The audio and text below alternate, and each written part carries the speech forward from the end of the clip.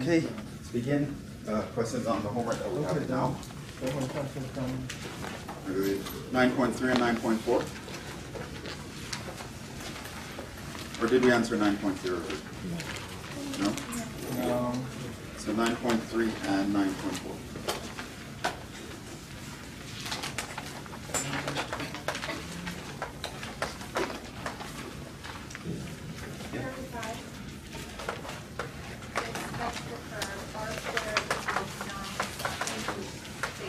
R squared equals 9.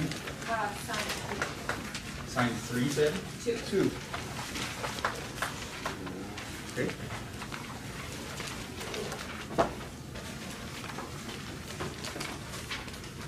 Ideas? You square root. What's that? Okay. Square root of sine is going to look weird though. Well, let's do it. So again, we're graphing r versus theta. Is how I'd start out. Now remember, I'm watching the r, right? Now the amplitude here is what? 9. So if I take the square root, the amplitude is going to be 3. So I know I'm going between -3 and 3.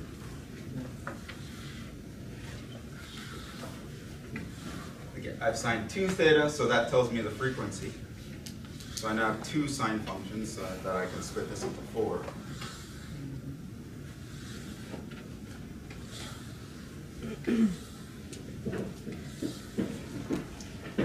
So what are these dissections? Pi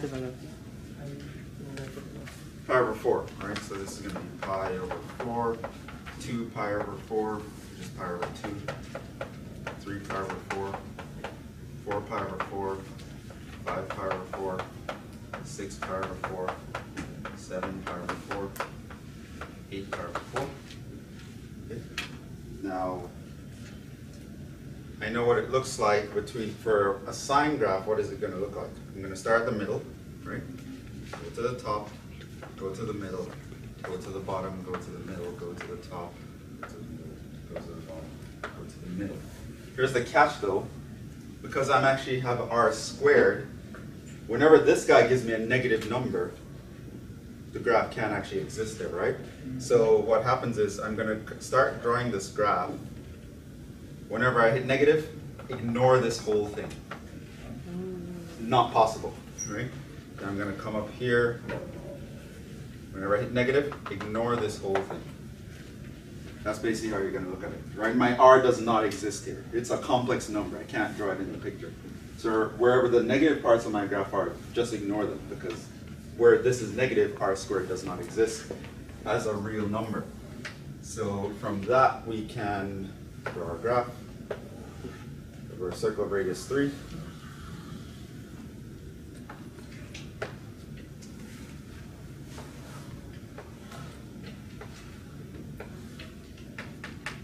Pi over 4, 2 pi over 4, 3 pi over 4, 4 pi over 4, 5 pi over 4, 6 pi over 4, 7 pi over 4, 8 pi over 4, which is 0 and 2 pi. And now I'm going to graph this. So at 0, I start at 0. When I hit pi over 4, I'm on the circle of radius 3, so I'm going to go around. Hit there. Then I'm going to come back to 0 by the time I hit pi over 2. There. So totally skipping here, I now start from pi, right? I'm at 0 and 5 pi over 4, I'm going to go to 3. And then I'm going to come back to 0. And again, ignore the rest, so that's the graph. So I only have 2 petals here.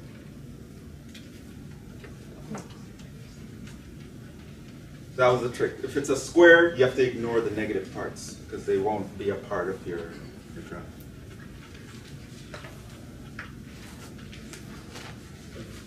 Yeah, that's a nice one. Yeah. Another one? Just question that, like the points on the given to where the tangent is horizontal or vertical, like this question. Yeah. I see the vertical line, the horizontal line has the same points. So how can we determine this horizontal line or vertical line? Oh, you mean the zeros are the same in the top and bottom? Like horizontal line is on a 0 pi. The vertical is also 0 pi. How can we determine it? Oh, you use L'Hopital's rule, approach to the limit. So, tell me the question. What number was it? 53. What was the? R equal 1 plus cosine theta. 1 plus cosine theta. Find the horizontal line and the vertical line. Okay, so where's horizontal and where's vertical? So I'm going to need to find what's dy dx, right? Which is going to be dy d theta over dx d theta, right? I know what my x's are. This means my x is r cosine theta. My y is r sine theta. My r is this, so my x is 1 plus cosine theta times cosine theta. Or in other words, it's cosine theta plus cosine squared theta. My y is 1 plus cosine theta times sine theta. In other words, that's sine theta plus sine theta cosine theta.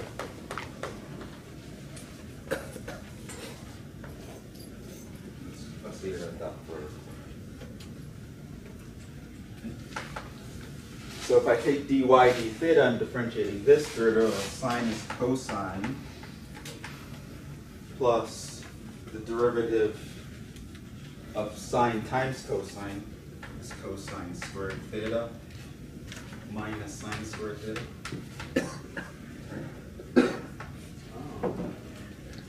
Now if I take the derivative of x minus sine theta minus 2 sine theta cosine theta. So now let's look at horizontal. For horizontal, I need that my cosine theta plus cosine squared theta minus sine squared theta equals 0. Right? How do I solve that?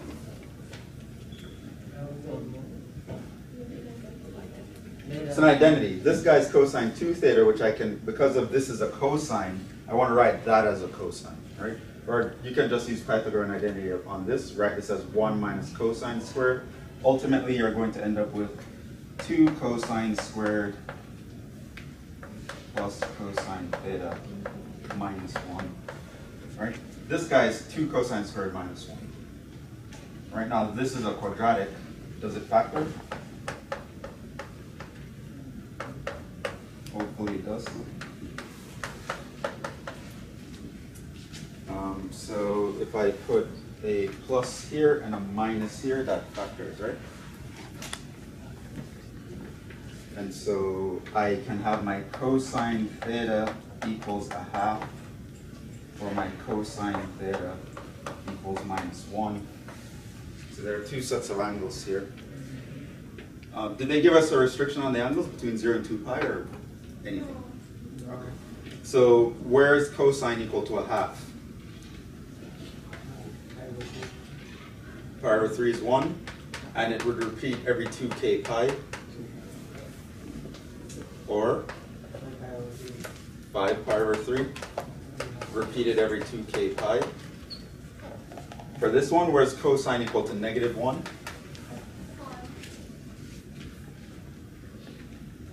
Where else? No, not at 0. K pi where k is odd. Right? So it would be 0 at plus or minus pi, plus or minus 3 pi, plus or minus 5 pi, etc. All odd multiples of pi, my cosine will be -1. So these are all the angles that will give me a horizontal tangent. Let's look at where the denominator is 0 at 0 at the same time. We might have some trouble. So let's look at vertical. For the vertical, I need minus sine theta minus 2 sine theta cosine theta equals 0. I can factor out a minus sign. I do that with 1 plus 2 cosine theta So this means my theta is n pi, where n is any integer.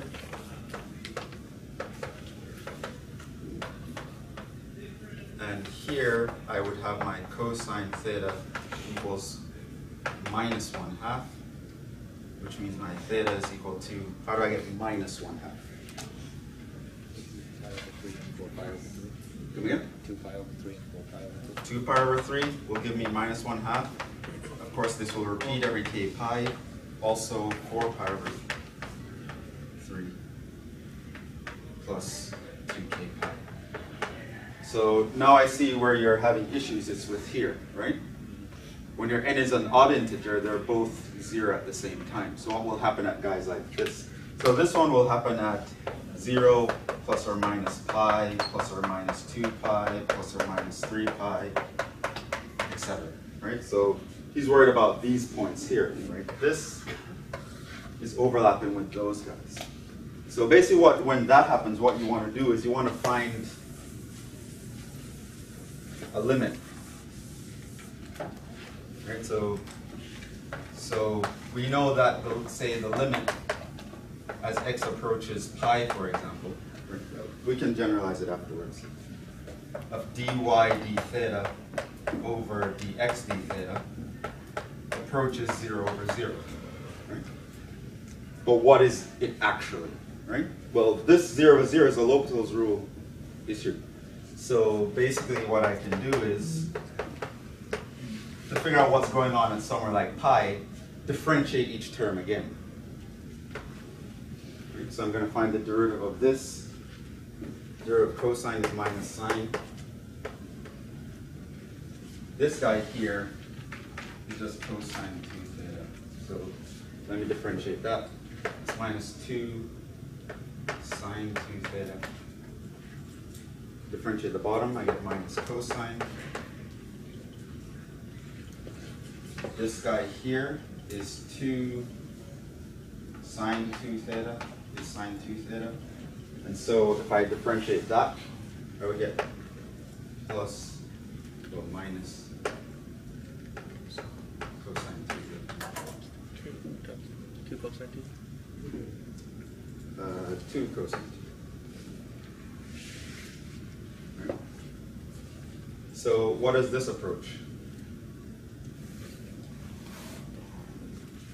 Well, clear the top still again approaches 0. What about the denominator? Cosine pi is minus 1, right? And if I plug this in here, that gives me what?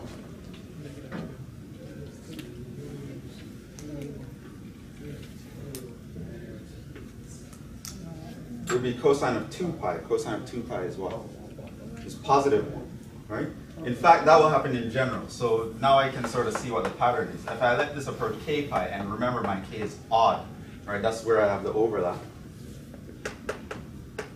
Right? If I plug in an odd multiple of pi into the cosine, I get a negative 1, right? Minus a negative 1 gives me a plus 1.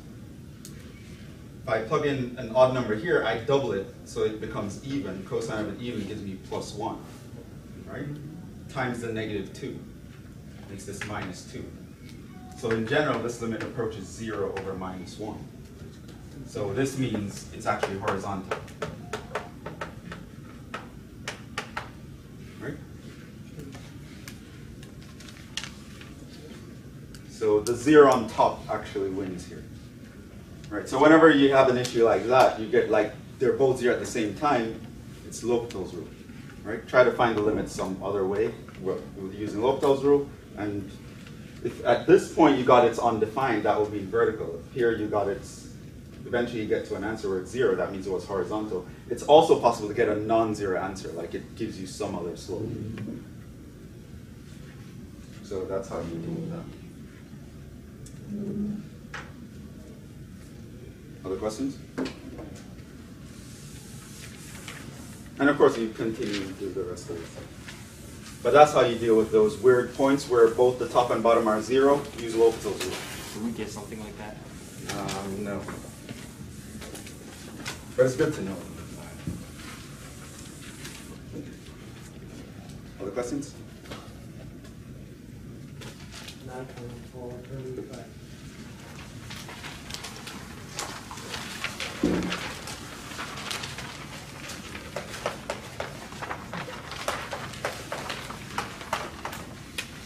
So R equals sine 2 pi, and R equals sine cosine 2 pi. Theta? To theta. Yes. I misspeak. That's just the. And R equals cosine 2 theta. Oh, there's another one. R equals cosine theta. What's the question? Find the region inside. Find the area of the region that lies inside both fields. Area inside both. Yep. Overlap. Okay. What would sine 2 theta look like?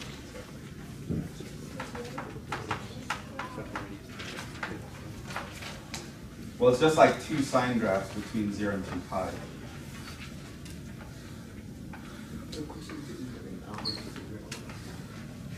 Alright, so it would look like, go from the middle to the top, to the middle, to the bottom, to the middle, to the top, to the middle, to the bottom, to the middle.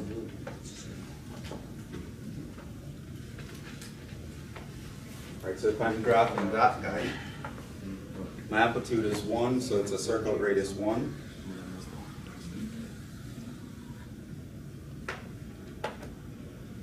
And these sections are what? Pi over 4s, right?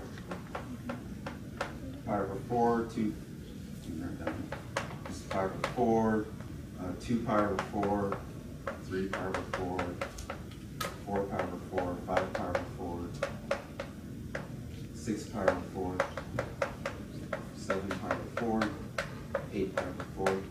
This is 1, that's minus 1. So let's do that. So the sign, so we have pi over 4, 2 pi over 4, 3 pi over 4, 4 pi over 4, 5 pi over 4, 6 pi over 4, 7 pi over 4, 8 pi over 4, which is 2 pi. So the sign would start at the origin. At pi over 4, I go out, hit this, come back to 0. Then for 3 pi over 4, I go in the opposite direction and back. Then for 5 pi over 4, I would go down towards it, come back. Then for 7 pi over 4, I'm negative, so I go out and back. Okay, so that's 1. Now let's do the R equals cosine 2 theta.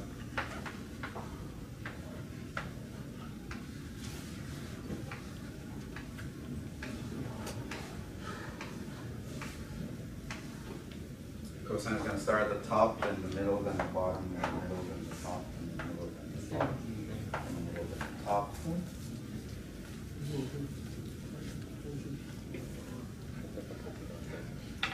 So when theta is 0, it starts here.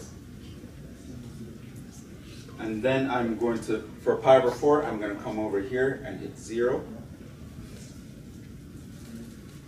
Then this is going to be pi over 2. So at pi over 2, I'm going negative, so I'm going in the opposite direction.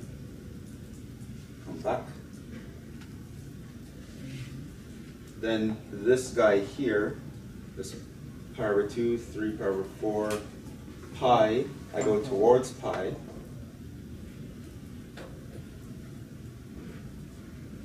And then I'm basically going to close this loop here. So let's look at what the intersections look like. Right? There's this guy.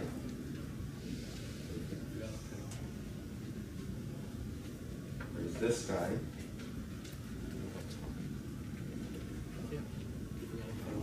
Where else are we? There's this guy. I think there are 4 leaves, right? You forgot on the left side. On the top. On the top. Pi over 2, the arrow. There's another one here. Yeah. Okay, so that's going to be that. And then I'm going to have 2 down here as well.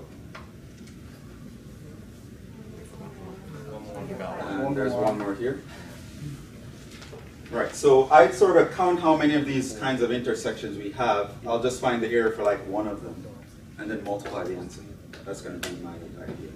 So how many do we have in general? 1, 2, 3, 4, 5, 6, 7, 8. So there are 8 guys like this. Let's focus on one of them. Let's focus on this guy. And then I'm going to multiply that by 8 and see what we get. Where is this intersection point?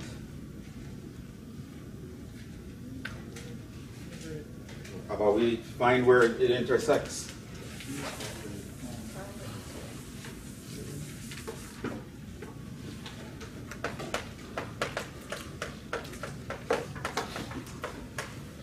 So where is sine 2 theta equals cosine 2 theta?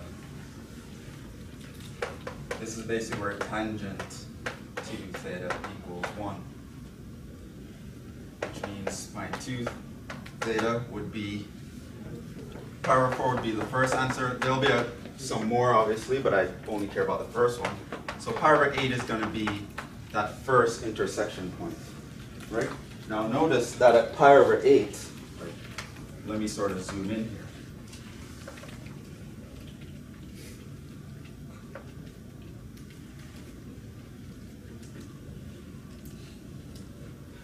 This is the region that I want to find. Pi over 8 is the angle that cuts it in half, right?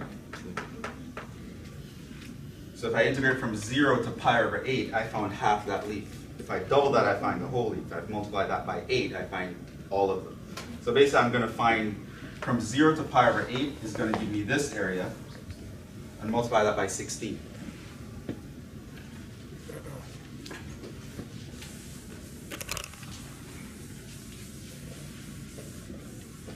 So now the question is, how do I find that area? So the distance from the origin to the outer curve, it's always going to be this curve here that it's hitting, right? This curve is which one? That's the sine graph. So I'm always going to be hitting the sine graph. So I'm going to use area is equal to 1/2 the integral of r squared d theta. I'm going to multiply that by 16. From 0 to pi over 8. And the guy that I'm going to use is, so that's going to be 8. Use the sine graph.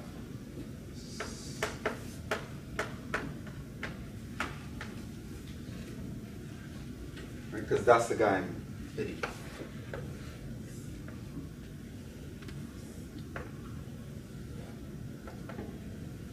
Right, my distance that I'm measuring outwards is always hitting that graph. Right? It'll run along this one, but it's still hitting the sine curve the whole time. So the sine curve is my focus here, and I just have to integrate that. So that's going to be 4 times integral of 0 to pi over 8 minus cosine 4 theta.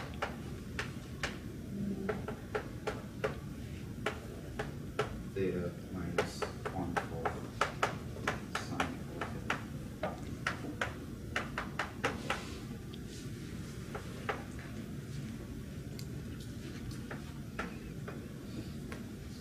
4 times pi over 8 minus 1/4. Put in pi over 8 here. I get sine pi over 2. And then if I plug in 0, everyone's 0.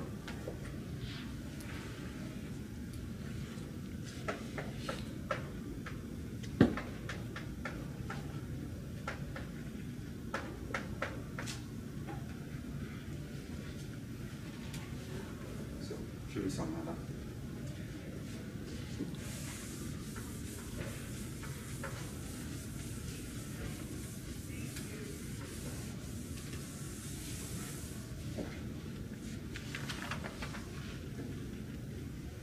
Yeah, luckily for you, that one's also a bit harder than I would put on like the test or fine.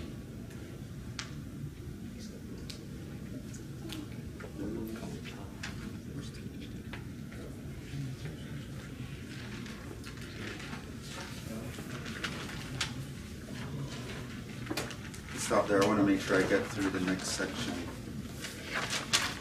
Okay. So you guys can pass your homeworks to the front.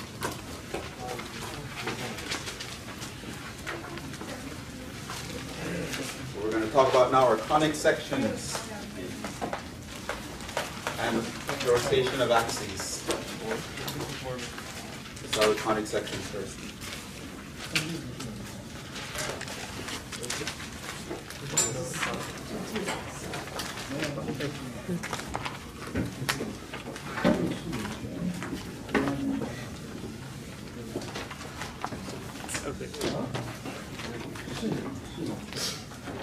Okay, so I told you guys about this handout that I typed up. It's on the website. Hopefully you have it. If you don't have it, you can download it later. But I'm sort of using this as a guide because I don't really want to regurgitate everything. This is again one of those topics where it's a lot less painful for you to just memorize the formulas and apply them. There are going to be some things that you can have some intuitive grasp of, but in general, we're just going to be memorizing and applying these guys. So there are certain forms of equations. Basically what a conic section is a section of a cone. The general cone has two parts to it, right? So it's like this, and it might extend, but then there can be a bottom part. Right? So basically the thing is you get a circle if you slice it horizontally. You end up with a circle. Right? If you slice it like diagonally, right, the trace that you make would be an ellipse.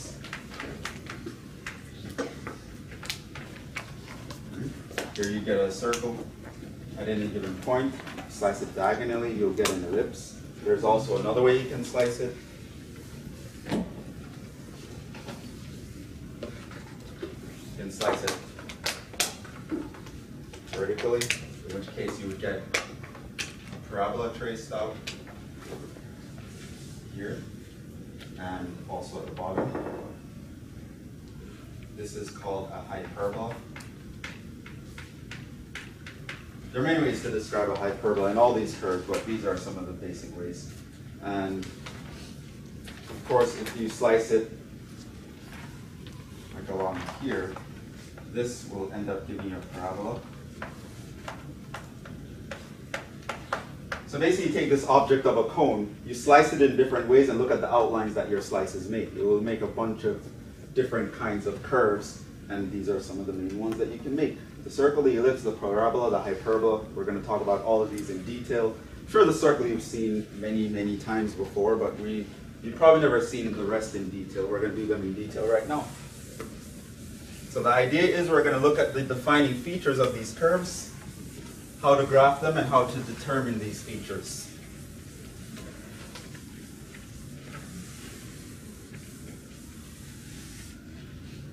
Not all of this you'll need in the future, but some of it you will need, and I'll tell you what you will need. Basically, I'm going to talk about things like with the parabola, we're going to talk about things like the directrix, and with hyperbola and ellipse and parabola. With everyone except the circle, we're going to talk about what the focus of the curve. That stuff you're not going to need to remember after this class. But in general, you will need to know what a circle, what an ellipse looks like, what a hyperbola looks like, and how to graph them in general. Even in Calc 3, it's going to come back. But you won't need the high-tuned specificity that we're going to do this now. So just cram it for the test and we'll be fine. Okay. So first thing is talking about the parabola. One characteristic of this guy is there's a point called the focus. There's a line. This line is called the directrix. Basically, if you trace out the set of all points that are at any given time, they are at an equal distance from the focus and the directrix, we call that a parabola. So if we're on this vertical line, halfway between the distance, there's going to be a point here. And the points are going to go up like this. The idea is at any given time, the distance from this will be equal to the distance to that line. Distance to here will be equal to the distance vertically down to that line. For any given point, distance to here is equal to the distance all the way down to that line, right? The curve that accomplishes this task we call a parabola. Right? That's basically what a parabola is, right? And it will happen measure the distance here, it'll always be equal.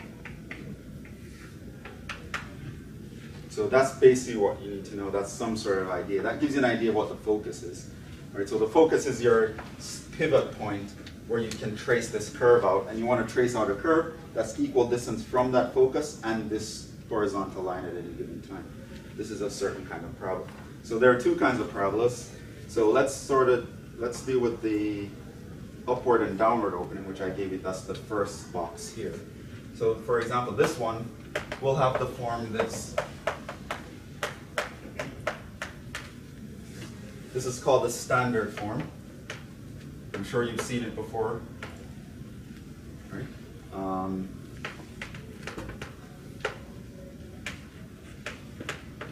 Usually, you need to complete the square to get it in this form.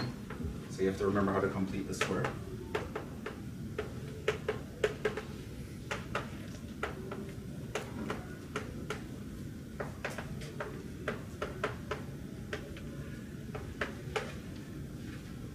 But there are certain things we know about this form, like you can actually compute all how these distances work together, and that's basically what I told you here. Right?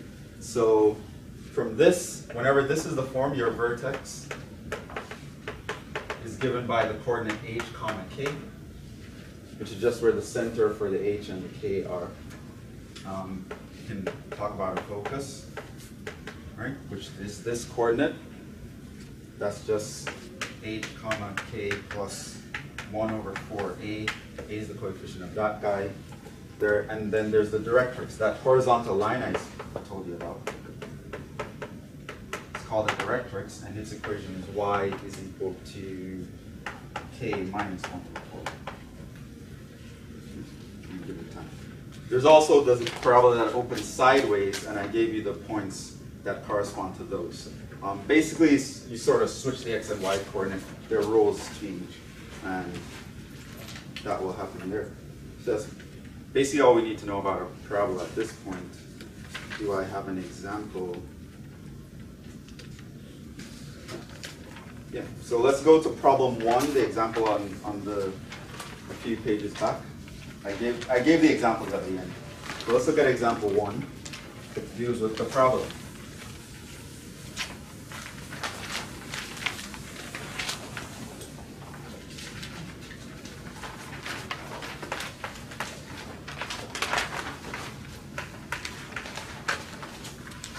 Just want you to see it in action.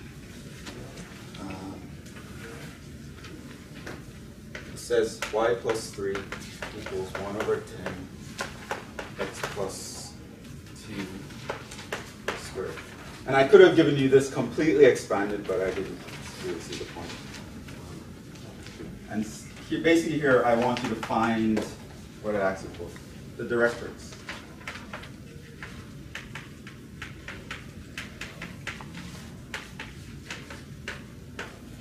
I could have actually defined the focus as well, but in this case I actually defined the direction, so that was the question.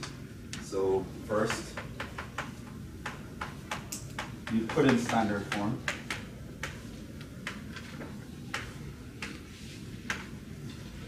So standard form, I want it to look exactly like that, so what I'm going to do, the only guy that's out of place is this 3. Move that over, so I get y is equal to 1 over 10 x plus 2 squared minus 3. And at this point, I just sort of match this up to that general form. So from here, I can see what my values are. My a is what? 1/10. My h is what? It's not 2, no. It's minus 2, right?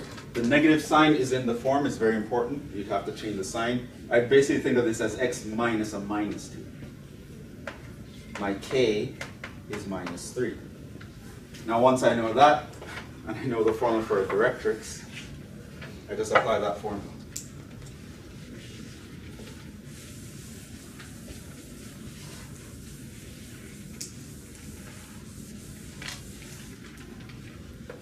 This implies the directrix is y equals k minus 1 over 4a. My k is minus 3. My a is 1/10. It's basically minus 3 minus 10 over 4, which I can reduce. This is 5 over 2. So this is minus 6 over 2, minus 5 over 2, minus 11 over 2. So y equals minus 11 over 2 will be the directrix. If you were drawing this as a picture, my vertex would be at minus 2, comma minus 3.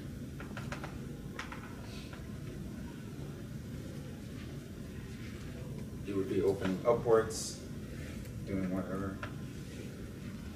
And that horizontal line here, y equals minus 11 over 2, is going to be that horizontal line that's at equidistance from the focus and this curve. Basically it. How would you find the focus here, just for completeness?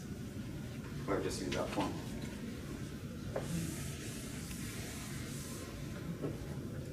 So I wanted to find focus. That's just h comma k plus 1 over 4a.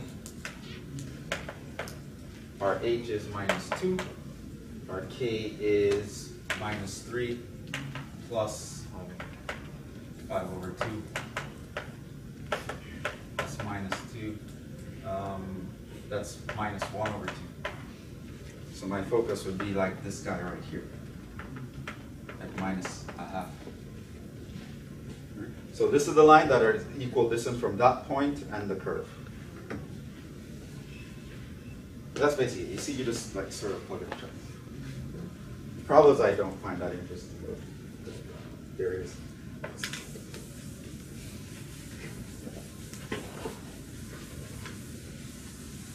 So yeah, this is really something you can forget after this class. You'll never look at a parabola this way, like in practice. I've never done it. This is beyond Calc 2, so I don't suppose you would. Let's talk about the other kind of curve. This is a curve that you will see in the future, so pay attention to this. The ellipse, a very, very important curve. So that's on the next page. They have this form. So there are two kinds.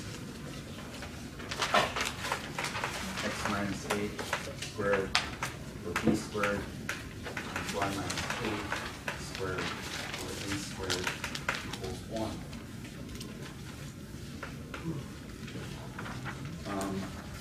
If I assume my a is greater than my b in this case, in this whole sentence, right? The guy that's under, the bigger guy is under that variable, it means it will be stretched in that variable more than the other one. So for example here, if my a is the bigger number, it means I'd stretch in my y direction farther than I'll stretch in my x direction. So it'll look elongated like in the y direction. Right? It's this number, what? Is it supposed to be? It's a plus, right? So it'll be stretched in the y direction, right? If the bigger number was under this, it'll be stretched in the x direction. So that's basically, the denominators sort of tell you how it's elongated. The nice thing though, with ellipse, it's kind of nice to remember the formula. The center here is h comma k. The numbers underneath, when you take their base, that actually tells you the distance you move from the center, right? So a is going to be the distance you move in the y direction, both up and down. It's sort of like the amplitude. And then the b is going to be the distance you move in the x direction. So that is kind of nice. So that's a trick that I use to remember how to graph an ellipse, which in general you're going to need to know. There are also things like the foci, which basically one way to figure out how to describe how an ellipse can be drawn is if you have 2 points apart, you attach a loose string to it, and then you make the string taut, and then trace out the curve that you can make with that string. It'll be an ellipse.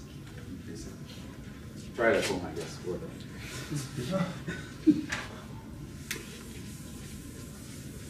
Yeah, so if you pin a string at 2 points and then just stretch it out and then draw a curve, keeping it stretched out the whole time, you'll create an ellipse. So the 2 points that you have to fix in order to accomplish this, those are called the foci.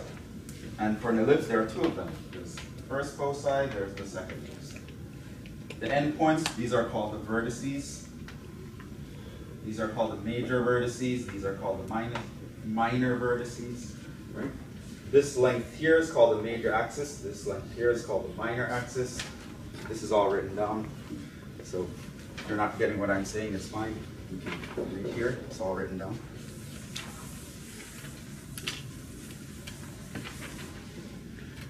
So we have equations for these guys. So for this set, so again, there are 2 sets. Right, where one word stretched horizontally, one word stretched vertically. For the vertical case, we have the following. Center is sort of what you think, it's h comma k. Then we can have the vertices. Right. So at this point, it's sort of intuitive how to remember the vertices, right? Like the major one. Remember, you start from the center and you go up and down by A, right? So the major vertices, my x value stays fixed, so I'll keep this h. But my k value, I'll add and subtract something to it. What will I add and subtract? Well, the A. Right? I'm going to go up and down by the A in the y direction, because that's the bigger number. Right? The foci is again along the y, so my x coordinate stays fixed. This guy moves up and down by a value that we call c, right? Which I sort of gave you a picture of how c was formed. It's actually a right triangle in here. It's nice how that works out. But c is governed by the equation. It's a squared minus b squared, right? Because you can create a right triangle here and use Pythagoras' theorem. So that would be the C, and that would be the B. And use Pythagoras' theorem on that. Okay.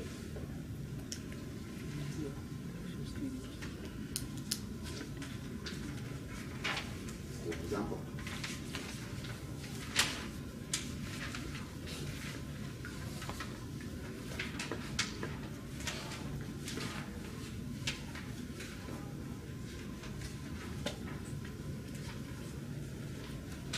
Okay, so problems 2 and 3 are ellipses. Let's actually see how those would work. So if these guys show up on a final, an ellipse and or a hyperbola is a very likely choice. So let's look at problem 2. Identify the conic.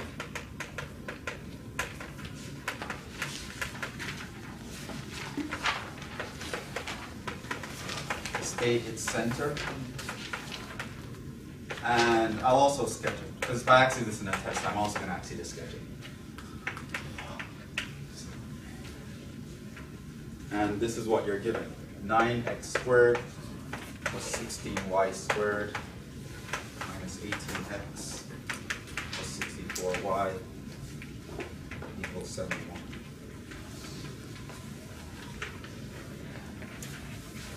All right, ideas?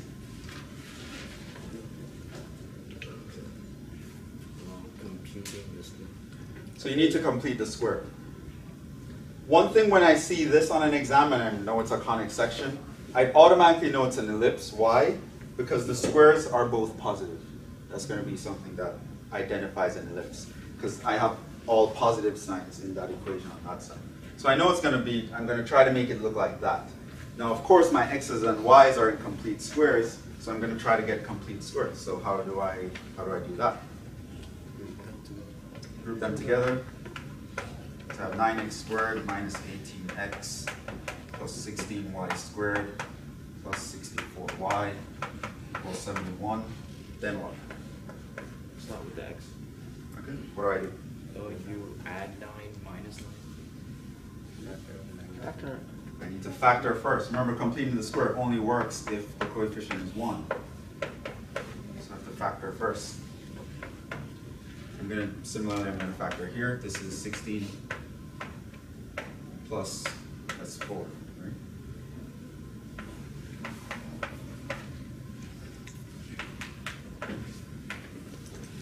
So on the inside, now I'm going to do the complete square, right? So I'm going to have x squared minus 2x. Half of that is plus 1 minus 1.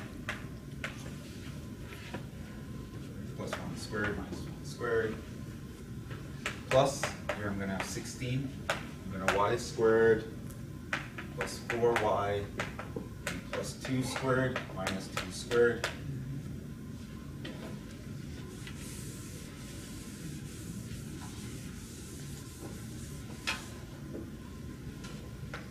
What's that?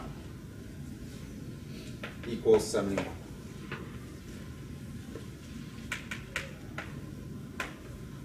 Remember, in the complete square, these first three, that's what becomes your complete square. It's going to be x minus 1 all squared, left over with a minus 1 here.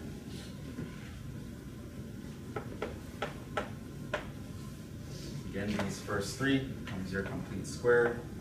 And then y plus 2 squared minus 4 is left over.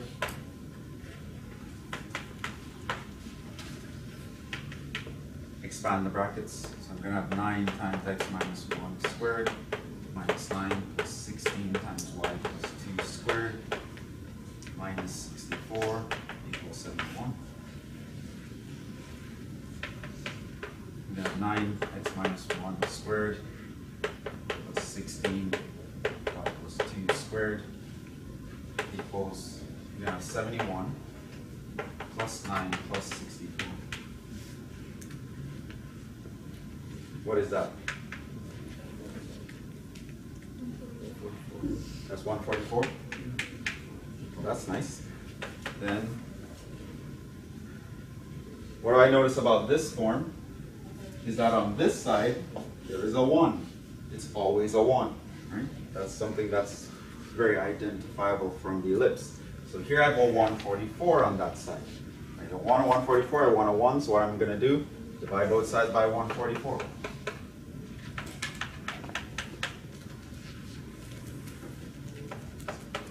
So, does 9 go into 144? Yes? What does it go? What am I like? 16 times, right?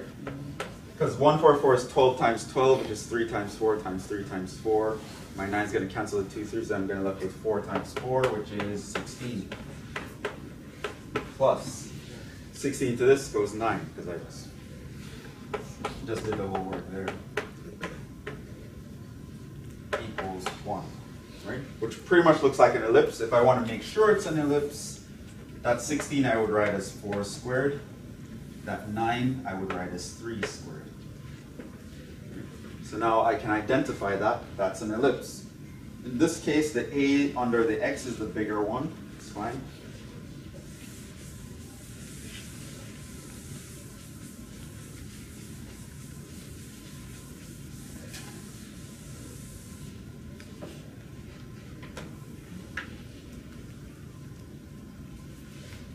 So it says identify the conic.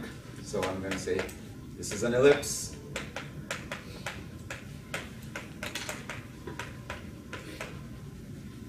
State its center. The center is, what's the center of this ellipse? 1 comma minus 2. Okay, now how would I sketch that? So here's my xy plane. First I go to the center, so I'm going to go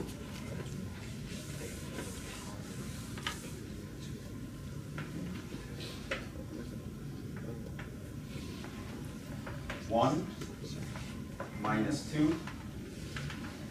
That's my center, right? Now from that point, I'm going to go up and down by what? So in the y direction, notice that 3 is the base. That tells me how much I go in the y direction.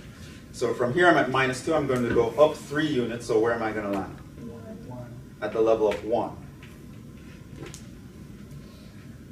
And then I go down 3, I'm going to end up at the level of -5. Right. Now, from this point, I'm going to go across 4 and this way 4. So what am I going to end up with? So here I'm at 1, move 4 units in that way, I'm going to end up where? -3. So that's where I'm going to end up. If I move 4 units in this direction, where am I going to end up? At 5. Those are your endpoints. Now you connect these with the curve.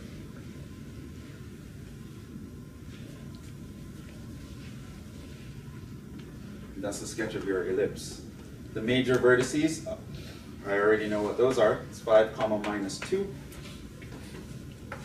and -3, -2. The minor vertices would of course be 1, 1, and 1, -5.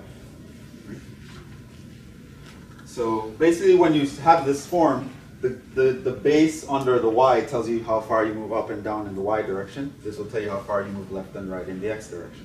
Right? Of course, the bigger this number, the more it's stretched in one direction than the other one.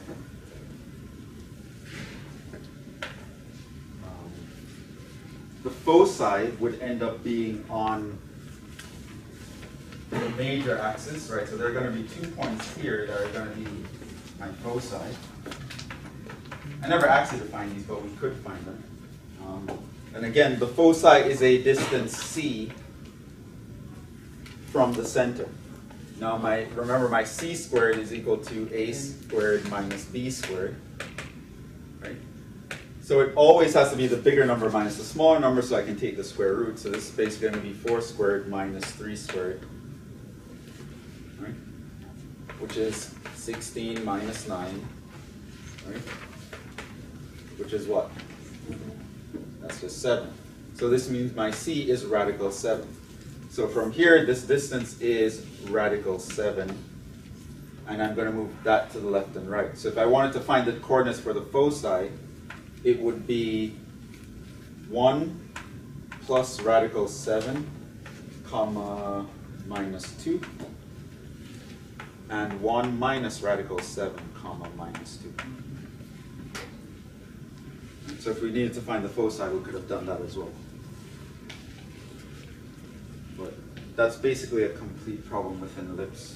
You do that, like in a final, you'd be asked to do all that. Identify this, sketch it, find the vertices and the foci and all that. They'll ask you for it. Or I'll ask you. Questions? Yeah? No, 4 is not B. No, 4. No, my A is always the bigger number. Right, so if you read how I set it up, I always set it up so that A is the bigger number. All right, so in this case, my A is the 4, the B is that.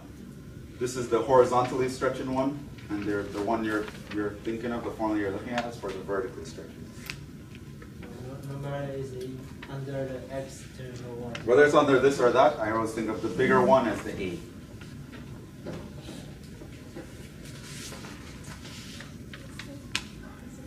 Yes? Okay, can there be like the other foci, like from top to the bottom? Like, why do they have to be at those? It would have to be stretched along that axis. That would have to be the major The axis. other is more stretched. Yeah, the foci will always end up with the longer span. Yeah, it'll always be on that level, right? And that's how much it will deviate from the center by the value c. We have another ellipse, so let's look at that. This one says, what is the foci of the given equation? So identify the conic, state its foci, and sketch it. So let's say here, a Of course, on a final, I'll give you the expanded form, and you're going to have to complete the square to get the nice form. I'm not going to give you the nice form. It's too nice. So it's 7 x minus 2 squared plus 3 y minus 2 squared equals 21. So identify, tell me what the foci are, and sketch.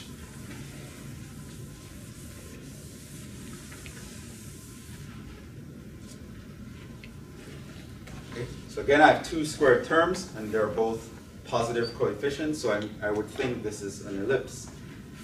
So how do I get it in the right form? Divide by 21, because I need a 1 on that side. So I'm going to divide this by 21, divide that by 21. And so this would be x minus 2 squared over 3 plus y minus 2 squared over 7 equals 1. If I wanted to stay true to form, this is radical 3 squared, this is radical 7 squared. So this is an ellipse. What are the foci? Well, I need to find my c. I know c squared is equal to a squared minus b squared. My a squared is the bigger number, so that's 7 minus my b squared is 3. So c squared equals 4, which means I'm taking my c equals 2, which means foci is equal to h. Who's going to be the longer one here? Y. Along the y, right? So my y coordinates are going to be the ones h comma k plus or minus c. My y is going to be the ones that's stretching by the c value. H comma k is the center. My center is what? 2 comma also 2 plus or minus 2. Right, so I have two foci here. 2 comma 4 and also 2 comma 0. So if I graph those are going to be my foci. Let's actually graph it. And you'll note this is the opposite, right? This one is actually stretched that way.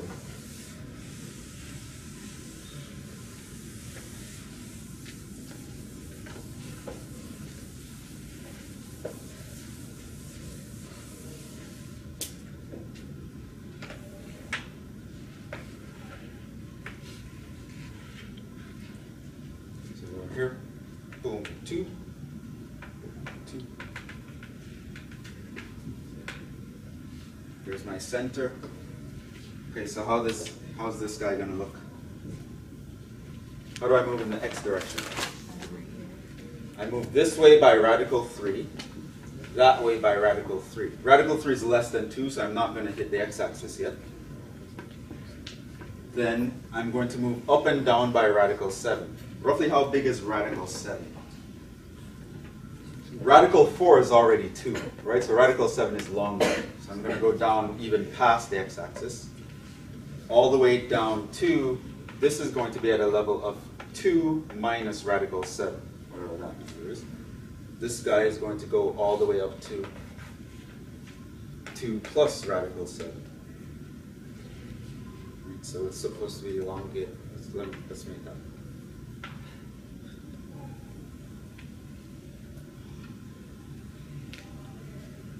Supposed to be symmetric. So that would be my guy.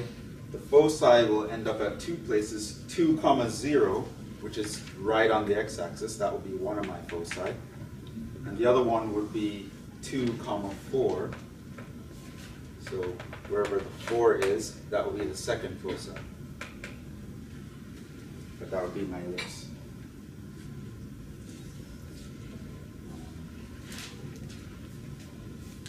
So in the future, pretty much everything I just discussed, except finding the foci, is going to be important. You're going to need to know how to graph ellipses in general.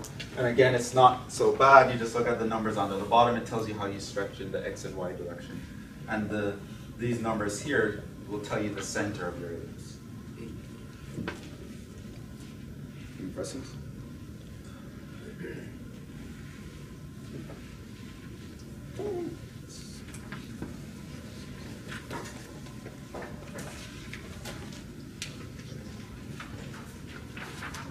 to the next form, the hyperbola.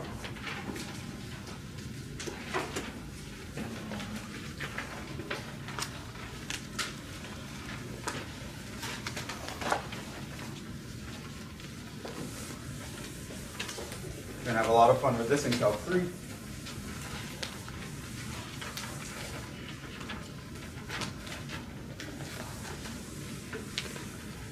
You'll realize if you graph this formula in 3 dimensions, you get a saddle. It's basically the formula for a Pringles potato chip. You'll see that later. Hyperbola is the next, very important. Again, you're not really going to need to know what the foci are, or really the asymptotes in general, but here we're going to do that. And it's not that bad to actually find them either. So you can have an east-west opening, so here the sign change actually matters, so let me write those out. So this, I think I put a squared on there, minus 1 minus k squared, that.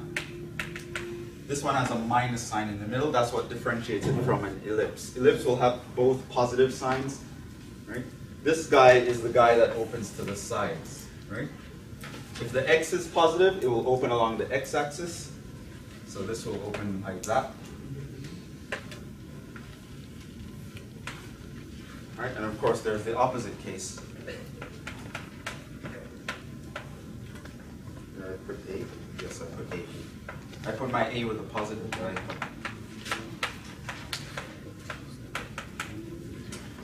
And if the y is the positive square, then it will open along the y. Right? That's an important fact you will need to remember beyond this class, so just know that, right? Depending on who has this negative sign determines what kind of picture you have, right? The vertices are these points here, like the vertices of 2 parabolas, right? Those will be called your vertices. Your foci will happen beyond this. Right, so this will be F1, F2, F1, F2. But that's the basic shape of a hyperbola. You can actually draw it more accurately, which I'm going to show you now. It's again not that bad. It's actually pretty nice how it's done. So it turns out that these parabolas aren't random. They actually follow asymptotes, right? So there's like a straight line that cuts across here, and this parabola will approach it asymptotically. That one will approach that asymptotically, and then there's another line that cuts across there, where this one will approach it asymptotically, and that one will approach it asymptotically, right? And you can actually write this. Well, it should be asymptotic. It's not drawn to scale, obviously. It should be going towards that. But you get the idea.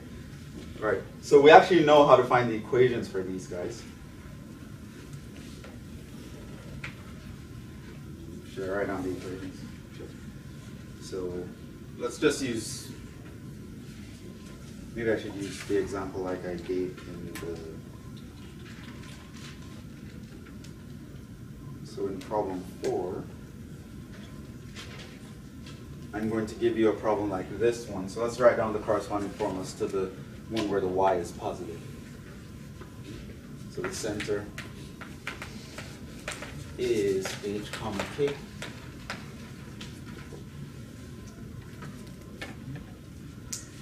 And I'm going to have, what else?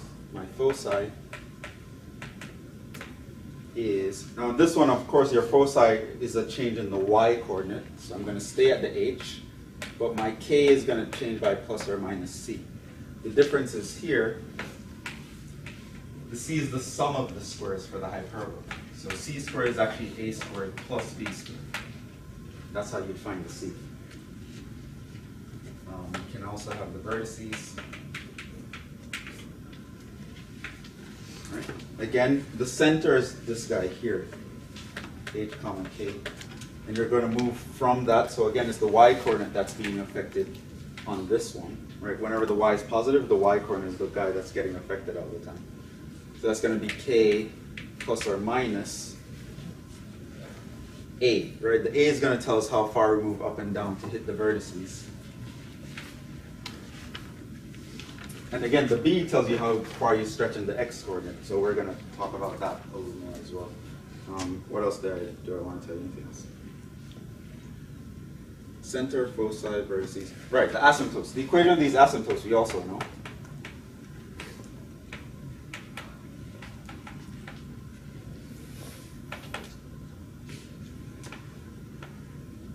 Formula is y equals plus or minus. It's going to be a rise over run sort of thing. So the rise is the A, the run is the B. So it's A over B of the X coordinate. X minus H plus K.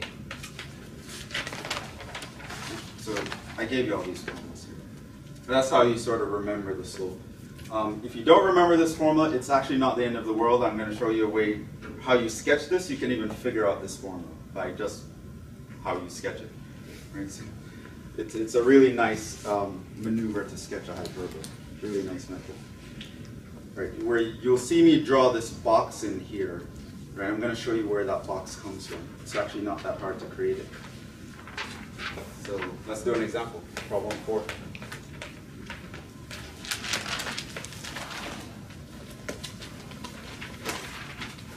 Feels like we're in algebra class, right? Again, algebra, I thought I got rid of it. Yeah, no calculus, is just manipulating formulas and sketching them. So this is an actual problem from a final. This is from the fall 2014 final, problem 10A. So if you want to know what kind of question you'll be expected to answer, this is a good example. Draw a sketch of the conic whose equation is blah. It'll give you that equation. Identify what conic it is. On your sketch, label whichever of the following are present. Vertices, asymptotes, foci, all that stuff. Right? So that's a standard problem that you'll be asked. This was actually asked on the final last fall.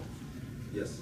Like going back, these conic sections, like they come from different slicing cones different ways. So if you kind of think about a hyperbola like that, would those asymptotes represent like the shape of that cone?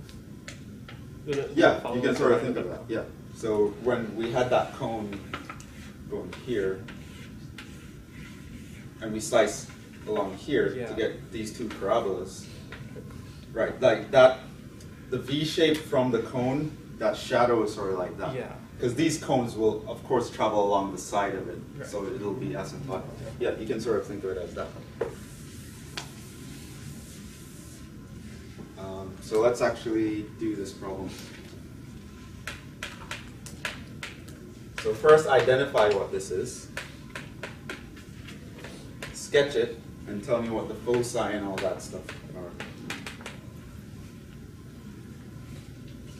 So I see this on an exam. I'll pretty much right away know it's a hyperbola. Why? Because my square term for my x is negative. Right? That doesn't happen with an ellipse. It doesn't happen with a circle. Only a hyperbola will have that.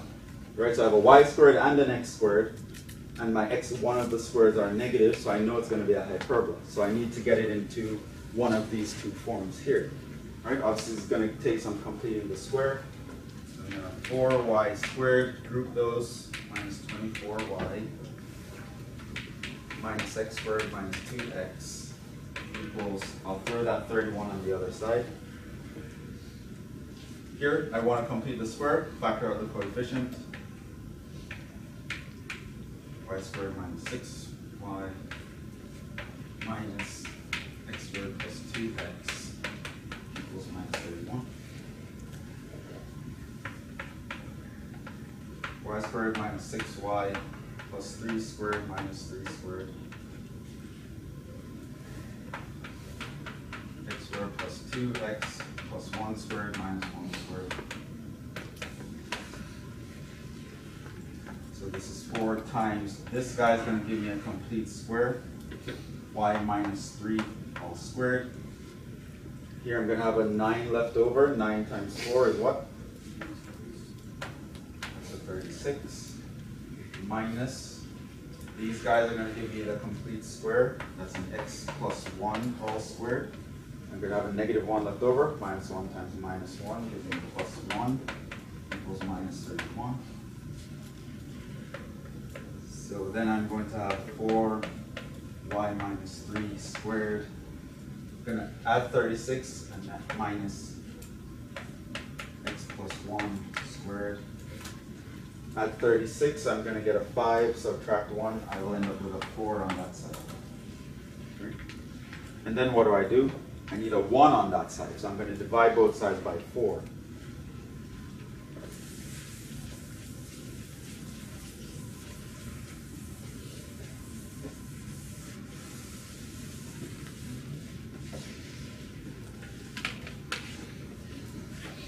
So now I will have y minus 3 squared minus x plus 1 squared over 4 equals 1. Right? Which that over 4, I can treat it as 2 squared. And I would also treat this as 1 squared, right? Just to have that right form that I can look at. So this means it's a hyperbola. You know.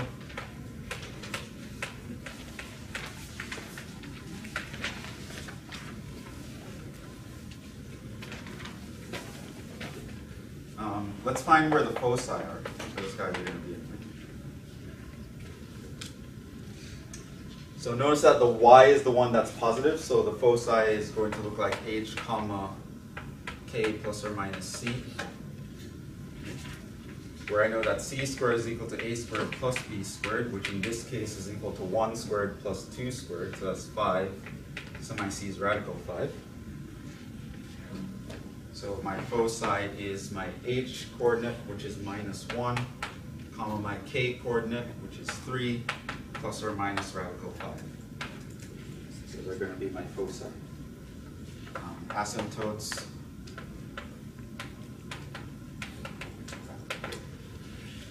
It's going to be y equals plus or minus.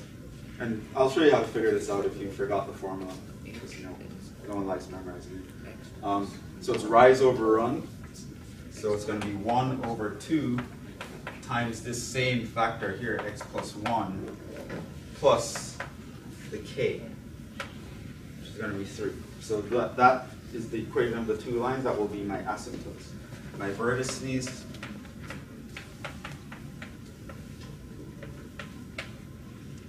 So it's going to be h, k plus or minus the coefficient under here, which is the a.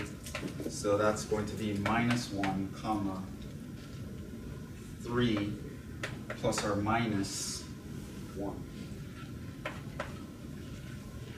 Right, so my two vertices are minus 1 comma 4 and minus 1 comma 2. I have the answers in here, by the way, so you can even rework them and make sure you get the right answers. Yeah. Let's actually sketch it to show you. It's a really cool way to sketch a hyperbola. At least I think it's cool.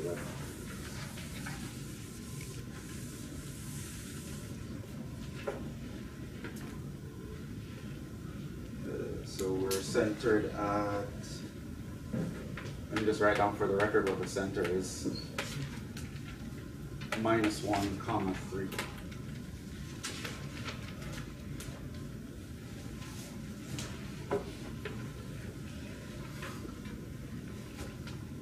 Minus 1 comma 3.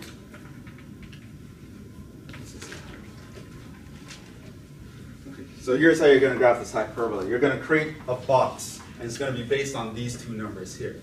So just like in the ellipse, you're going to move up and down based on this base here. You're going to move left and right based on that guy there, right? So from the center, I'm going to move up and down by 1 unit. Right, so I'm going to go up by 1 to hit a 4. I'm going to go down by 1 to hit 2. Right? So that's my thing.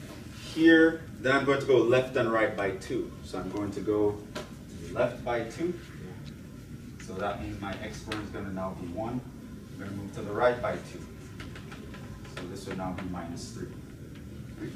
So now see those guys actually define the line of that box that I draw.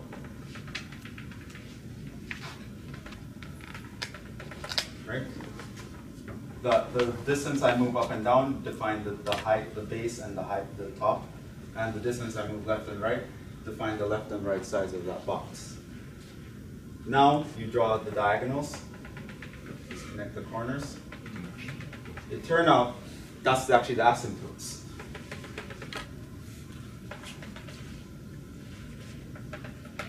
So you can extend those. All right, so you draw that box by moving up and down and left and right according to these numbers here, and you create a box. The diagonals of those boxes will extend forever. That's actually the asymptotes.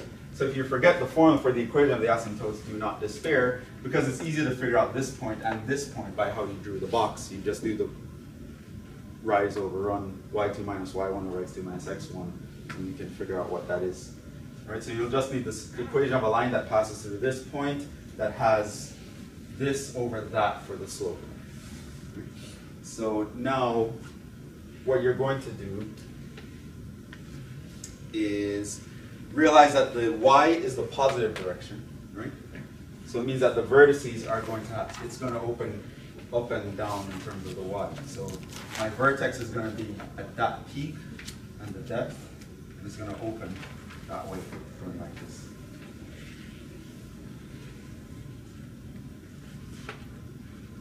It's going to open up.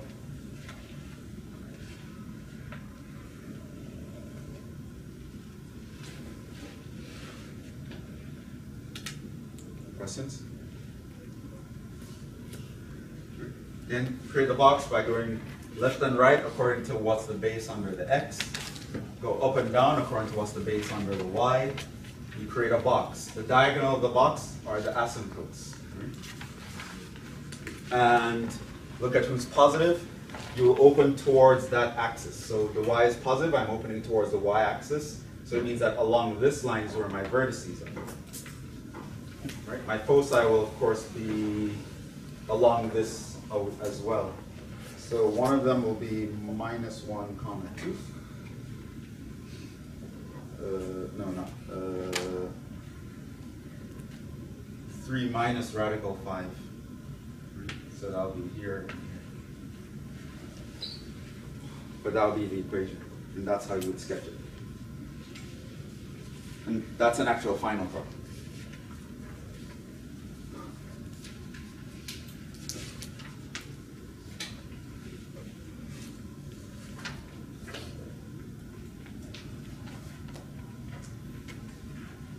Okay, one more thing to talk about, rotation of axes.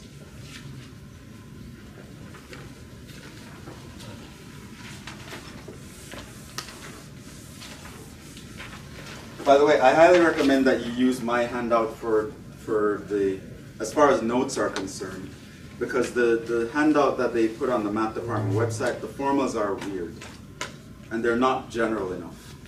Right? They don't tell you about how if the conic is shifted, what you have. So you'll get confused if you look at those formulas. It's much better to use the formulas I put here. They're far more intuitive in the way they're set up.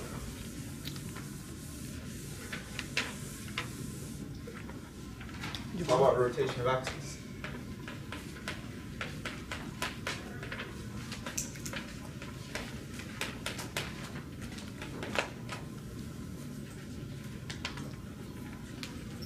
So far we've dealt with the nice conics. Conics can get pretty crazy. Like for example, you can have conics that they're sort of at an angle, right? So the box can go this way. And then you have an ellipse like doing that, right? Or you have an ellipse that's slanted, right? So conics they can do some crazy things. Those conics have weird equations though. There's like a general form for a conic.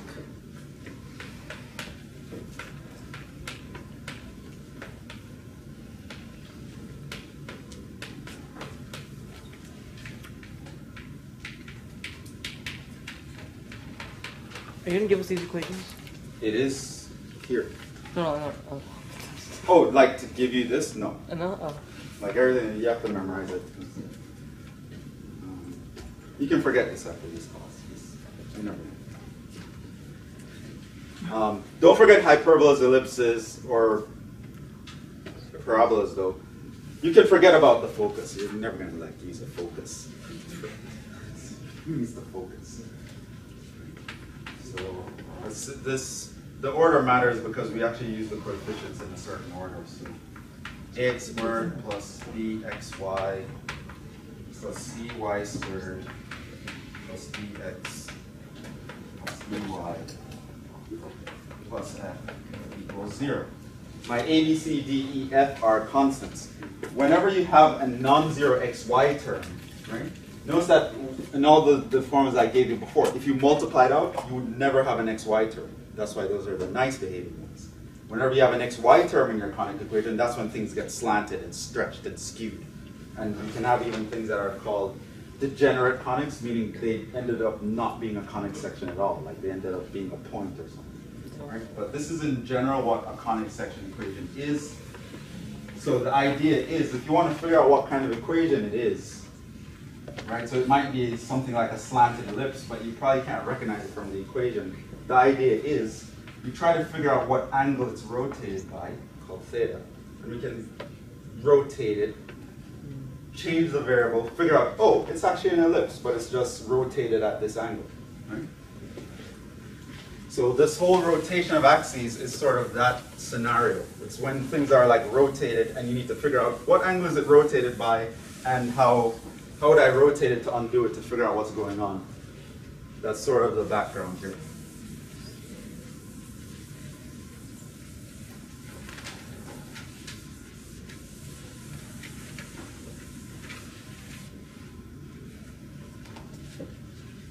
Which feels like it could be useful in general, but I'm a math major and I've never seen this again in any math class I've taken. So. Well, I actually never did much more geometry. Maybe there are some geometry classes that would use this, but I never used it. So it turns out you can actually, so whenever this is a non-zero term, you can actually figure out what angle it is. They derived how they figured it out. We don't care. That's the formula. So if b is non-zero, then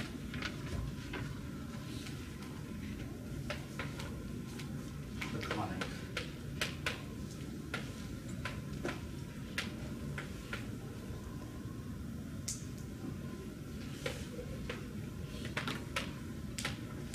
may be degenerate. That's just a fancy way of saying it's not a conic at all.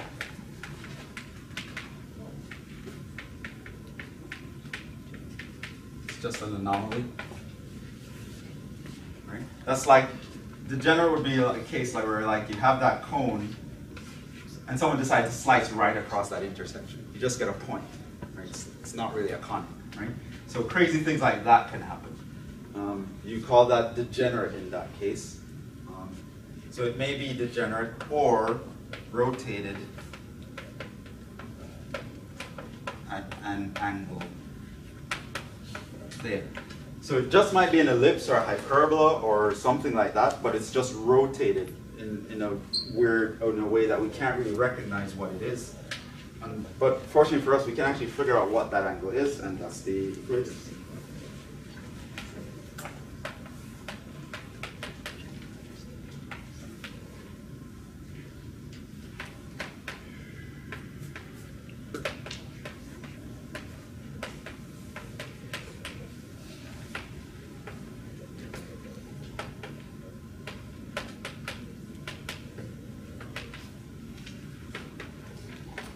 So theta I call it the angle that we can rotate to eliminate the xy term to get a normal looking conic. We can actually find what that guy is by this equation. Cosine 2 theta is equal to a minus b over c. A minus c over b.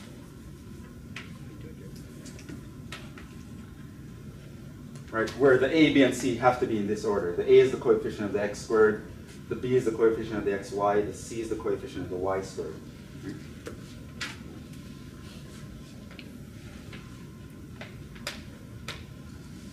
Example,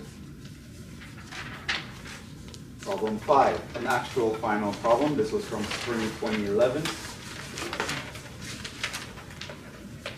So you're given the equation of a conic section in the general form, x squared plus 8 radical 3x plus 2 radical 3xy plus 3y squared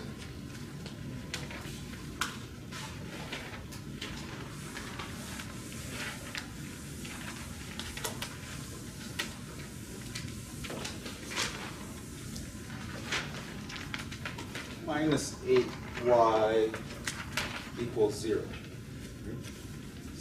So now they said, find the angle of rotation needed to eliminate the xy term. Notice that there's an xy term, which means I can't complete the square to get anything of the form that we've been studying before. And so this is some sort of conic that I probably don't recognize. So what angle do I have to rotate this curve by to get something that I can recognize as a certain conic section? Well, basically I'm going to match sort of this match up to this formula in my head.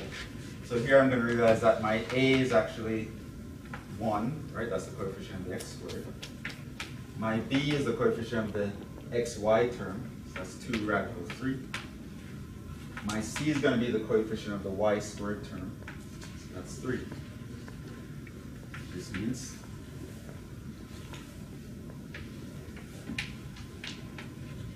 we need cotangent of 2 theta to be a minus c over b.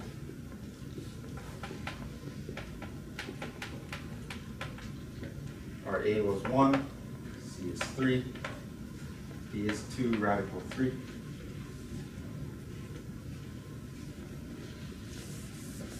Solve that for theta.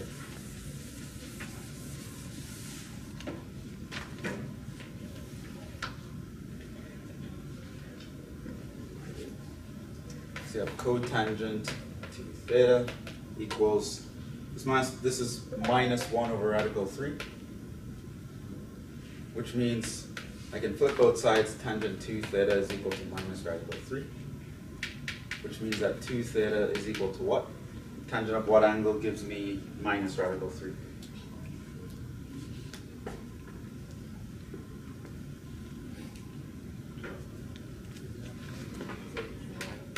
Pi over 3, right? Because the sine of pi over 3 is radical 3 over 2, cosine of pi over 3 is a half. Divide those, you get radical 3. So my theta is just minus pi over 6. Which means if I rotate this function by minus pi over 6, I can actually figure out what it is. Do a change of variable. But we don't actually care about what that change of variable is. Yeah, there are some equations that can tell you if you're given the general form based on what the ABCs are, you can actually tell, oh, this is actually an ellipse, but it's rotating. Again, don't really care too much. One thing that we would care about, though, is my final was approved. Can you give us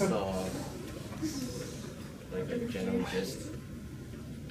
So, right now, even though no one cared to ask, I'll give you the general gist.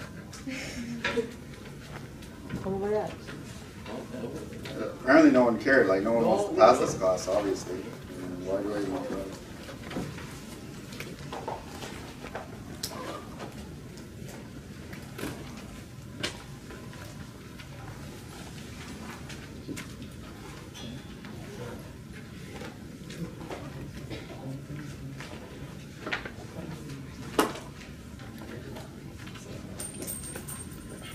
It's pretty standard, it's not. Actually, it didn't go crazy, believe it or not. Although I never do. You know what I heard? Some classes having their third test as a take home. Calc 2. What? Yeah. We should do that. No joke. Yeah. Some few classes are. I think we're the only ones that aren't having a take home test. Did you say you're all spare? Yeah, yeah. Caught on camera. So that's the final. So yeah, there's a part 1 and a part 2. Part 1 is a compulsory section. It has 6 problems.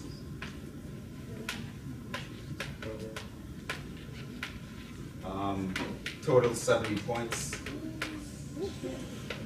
Part 2. You have a choice. Do 3 of 4 problems. Was it 5? No, that's what I saw from previous finals. Total 30 points. This final, this is how it looks. So you're doing, I'm giving you 10 problems and you're pretty much going to do 9. Pretty much 15 minutes per problem. So in part 2 there are 4 problems, you get to choose 3 of them. Is extra credit count 3 stuff? There's no extra credit on the final. There's no bonus on a final. So standard. So basically, if I look at problem 1, 2, and 3, it's pretty much what you'll see on a lot of finals. Bunch of derivatives.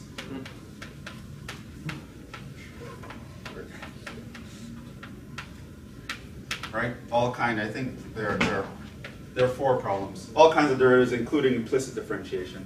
On problem 2, bunch of integrals. Right? Which you would have to use various techniques for. I also put 4 of those. So it's like, you know, might have to use by parts or partial fractions or whatever, varying techniques, right? These are all varying problems. 3 limits. And there are 3 of those problems. Yeah, using L'Hopital's and things like that.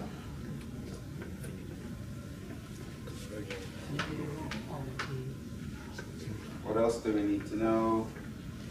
Problem 4. Like the format is standard. If you look at the I think it looks a lot like the fall 2014 final.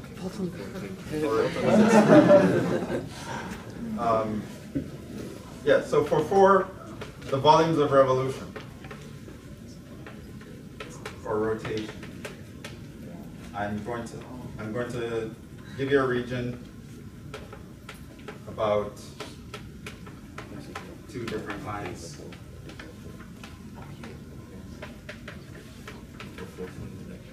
I'm going to tell you now, one line will be easier to do as the disk method, the other will be easier to do as the shell method. I'm not going to tell you which, you're going to have to figure it out. The numbers would be a lot smaller, they're not going to be as crazy as on the second test. That was 5. Sketch a polar curve.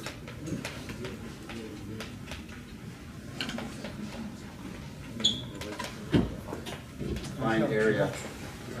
So I'm going to tell you a certain area to find. 6 is parametric equations.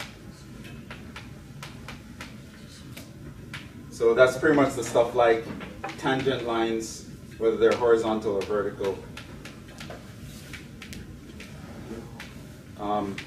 Things like finding arc length will be important.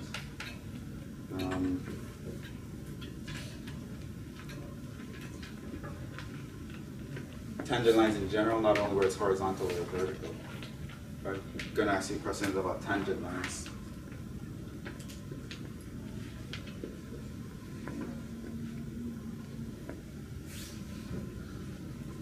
Yeah, so that's pretty much what part 1 looks like. It's not that bad. Part 2, there's going to be a work problem. So you'll have to remember work. You'll have to remember areas between curves.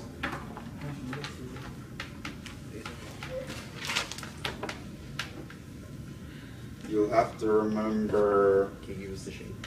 No. trapezoid. What we did today, you'll have to know conic sections. I actually have a problem on conic sections. I didn't do a rotation of axes one. But I'm going to ask you I'm going to give you a messy equation. Not super messy. But basically, tell me what kind of conic it is, sketch it, identify the definitive features. Do you care about okay? Do I care about what? Okay. Yes, I will care about something like a foci and asymptotes if they occur. Right hand, left hand, midpoint rule. So approximating integrals, you're going to have to know that. Improper integrals, I have to ask you about that. That's actually a very important thing. You won't see right hand, left hand, midpoint rule in the future that much, but you'll definitely see improper integrals all over the place. So you need to know how to do an improper integral. That's 5, no? What? I'm not going by problem. I'm just throwing out the topics I'm seeing.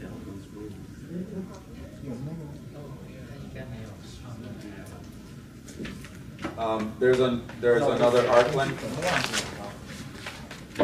Right, so this is the arc length with parametric equations. This is just arc length with y equals f of x or something similar.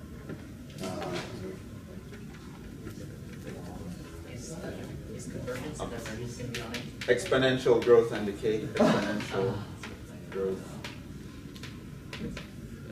decay.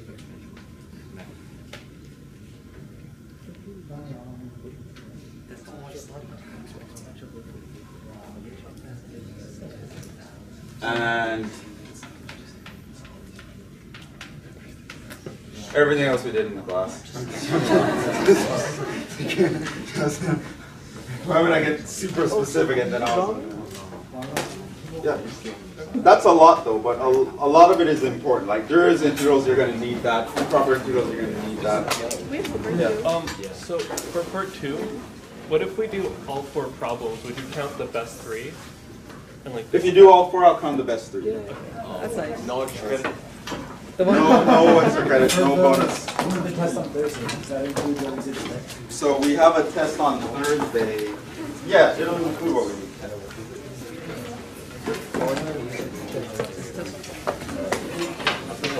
So the test is going to be that Thursday, right? Thursday. We got a party out right after. You finished everything. I wasn't sure we'd do About it. next Tuesday.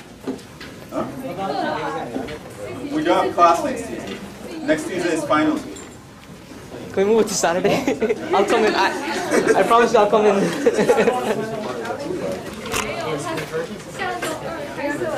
Convergence of what?